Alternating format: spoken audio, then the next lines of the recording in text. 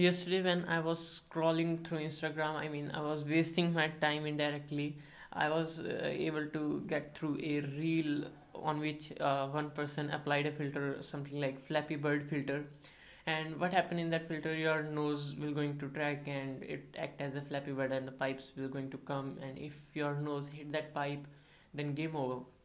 So it gave me an idea, why not try doing the same thing by using Python and some computer vision libraries.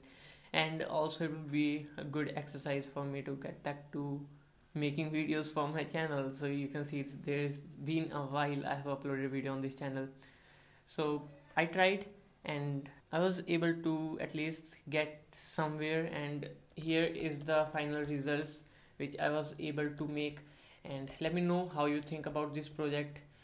So here is the project. Now I'm going to run it. First of all, your video will be on screen, and instead of noise I'm going to detect the finger point. So the concept is very simple. You just have to move your finger in such a way that it do not hit the pipe, and you can always press R to replay. So let's do this once again.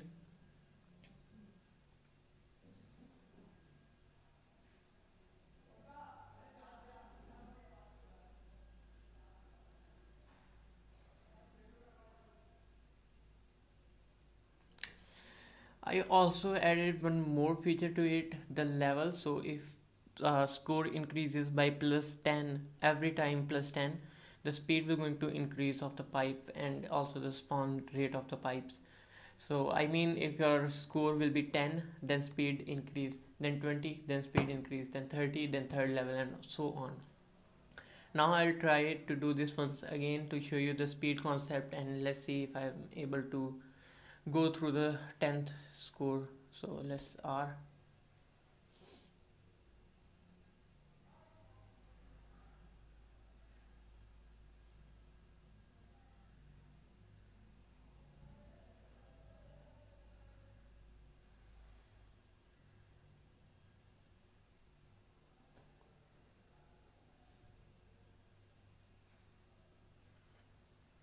So you can see that the speed has been increased a little bit, and after 20 it will increase more, and after 30 it will increase more, and so on.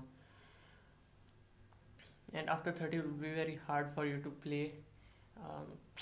So I'm able to go through the score 30, and if you also want to run it on your PC, let me just show you how you can do that. First of all, there will be a link in down description, a GitHub link. You can go to that and you will be able to get 3 files: constants.py, generate.py, main.py. You can clone that repository and whatever you want to do. Now once you have all of these files, make sure you run pip install Mediapipe. You have Mediapipe installed on your PC. Okay, I'm not connected to. Okay, so for me, for installing Mediapipe, I have to use this command, pip install Mediapipe -silicon. And if you are not using silicon M1 chip of Apple, then you can just run pip install Mediapipe. And make sure you have NumPy also installed. I'm using NumPy very little bit in this project, and also I'm using OpenCV, so make sure you install OpenCV-Python. And once you have all of these requirements ready, the final thing you can do to run this project, to run this main.py file, so you just have to say python main.py, and the window is going to appear on your screen, and you can start playing the game. You can hit escape to get out of the game at any time.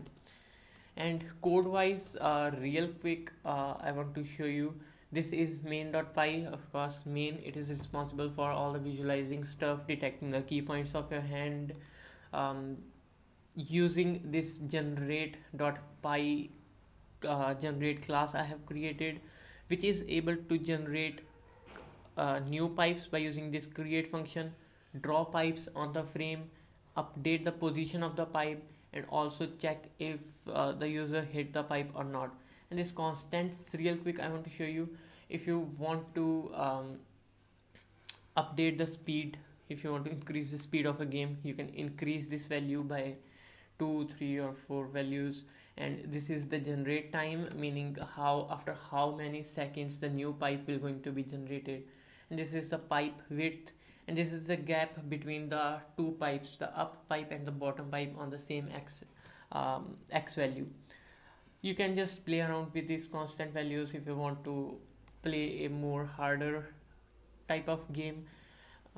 So here it is all about the code, and still if you want very detailed line by line code explanation of this project, let me know. I'll see if I'm able to make a separate video for that.